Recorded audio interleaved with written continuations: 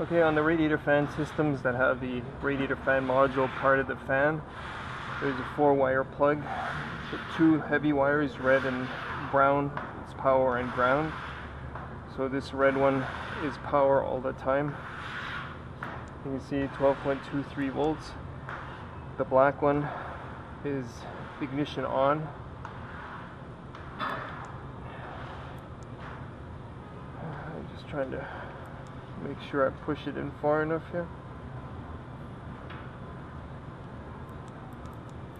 So that's ignition on, 12.23. And the green one is the control pulse width modulated signal. You can see there's like 0.9 volts right now. I'm just going to go into output tests, and then we'll cycle the fans from slow to high.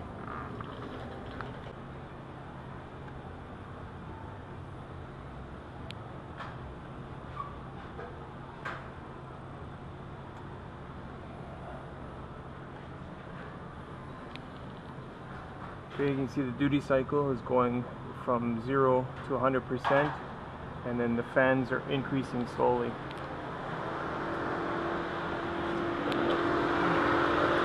So you see both fans are working.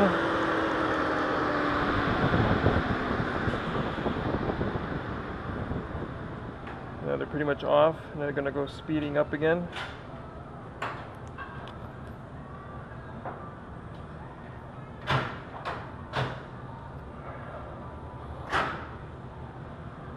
Should come on again, maybe.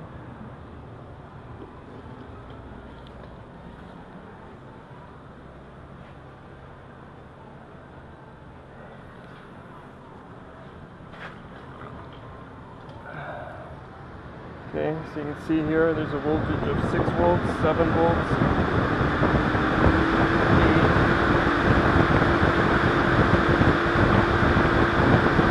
And then it's going down to 0 again. Close to 0. It's a pulse modulated signal, so if I had a different scale where I could measure pulse width, you'd be able to see that.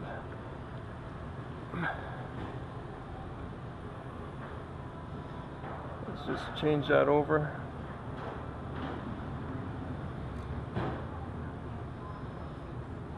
And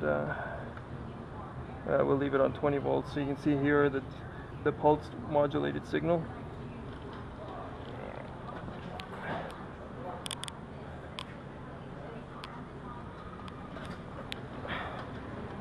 Okay, so you can see the signal increasing.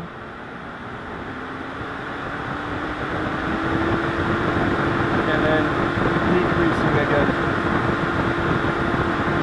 Off. I'll save that for you guys so you can view it later. Hey guys, so as mentioned in the video, cars or Volkswagens and Audis year 2000, I think 6 and newer, they no longer use radiator fan switches that are mounted on the radiator fan, on the side of the radiator to turn the radiator fan on or off. Older vehicles, again 2005 and older, they had a radiator fan switch mounted to the radiator, and all it would do is trigger high or low speed. The newer vehicles, they have a variable speed fan which the computer controls via a pulsed width modulated signal. Pulse width modulated signal. That's a tongue twister. So what the computer does, it sends that signal to the fan control module, which is part of the large radiator fan. If you look at the large radiator fan closely, in behind the motor there's an actual module there, and that module is what receives the signal from the engine computer, and then the fan module itself turns both fans on, the large or the small fan. You can have an instance where the small fan doesn't turn on because it's burnt out or broken, and it's just the large fan that's working. Excuse me. Or you can have it where the large fan's not working and then the little guy's working. So as with the older systems as well, both fans should always work when they're triggered or when they're needed. When the engine comes up to normal operating temperature and the radiator fans need to come on, both of them are triggered. So if you only see one working, something's going on or something's wrong. That only holds true for the electric fans. Obviously, if you have if you have two fans, the large one being driven off of a serpentine belt, then that fan will run all the time because of the viscous clutch. It's a it's a fluid coupling basically, where the fan just freewheels, but as the temperature of that viscous coupling increases, the fluid inside becomes more solid, and it grabs the fan more, and then the fan draws more, spins more, harder. Long story short, this was pulse width modulated radiator fan system checking. All you need is a multimeter. Check your power, ground, key on signal, and your pulse modulated signal, which is a voltage that varies from just under 1 volt to about 8 volts when they're on high speed. So you don't need a fancy scope to diagnose.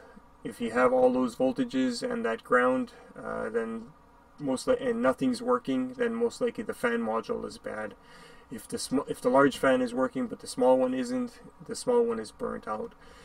Thanks for watching. Hopefully I didn't make things confusing. If you have questions, comments, leave them below. Thanks for watching.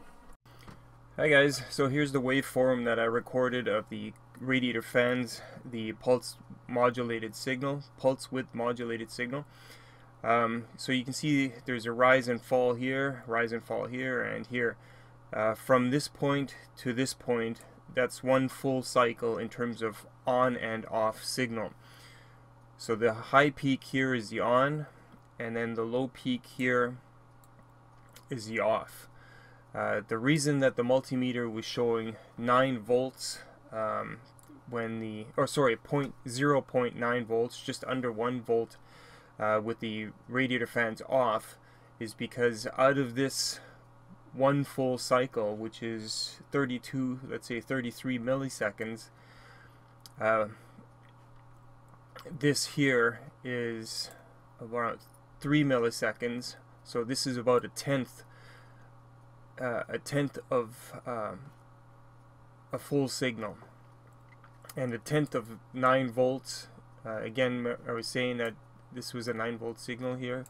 You can see measuring the peaks here, it's 9.12 volts. So 10% of 921 volts is around 0.9 some odd volts. Just move the decimal place. So when the radiator fans are off, there is a 0.9 volt signal, 10% of that duty cycle. And then let me just fast forward this.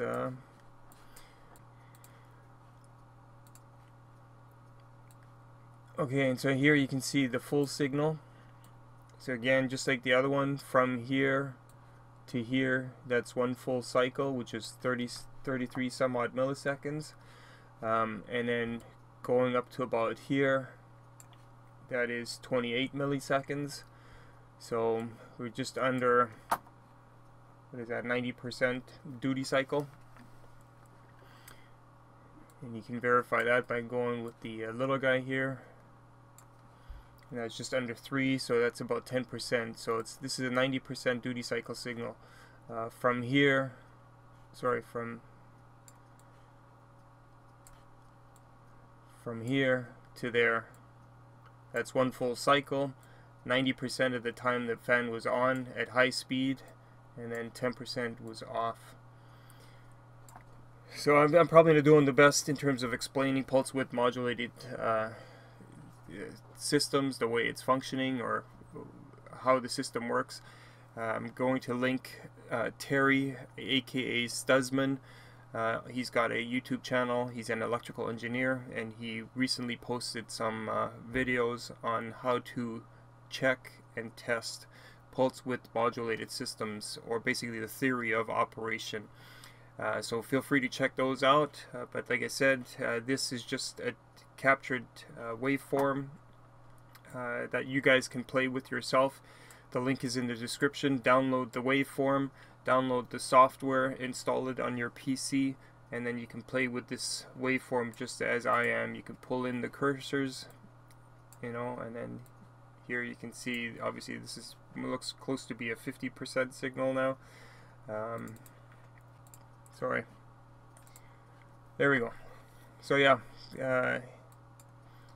from here to here, 13 milliseconds on and 17 milliseconds off.